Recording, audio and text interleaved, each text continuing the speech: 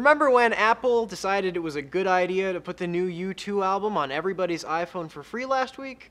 Well, shockingly, not everyone was crazy about that, and now Apple has released a fix. If you want to delete the album, called Songs of Innocence, you can access the tool through Apple's support page, which redirects users to this inconspicuous page. Apple put the album on about 500 million iPhones after the launch event and has heavily featured the band in their promotions ever since. The decision, which as CNET notes perplexed some, got some pushback.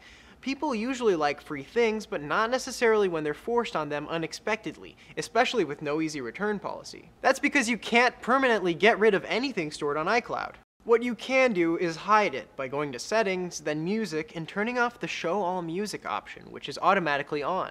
But beyond the question of musical taste, the move also raised questions about privacy, especially less than a month after a number of celebrities' photos were hacked from the cloud, as Zach Braff pointed out on Sky News. In this day and age when everyone's worried about security and this big photo leak, that it was bizarre timing for them to just reach into everyone's phone and put something there. Some people didn't see the reason for all the backlash, like one writer for USA Today who argued that people love to complain on the internet.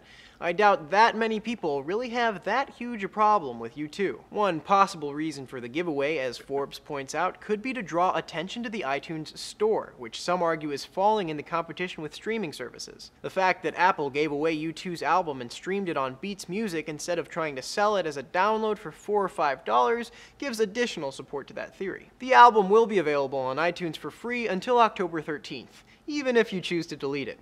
For Newsy, I'm Sebastian Martinez.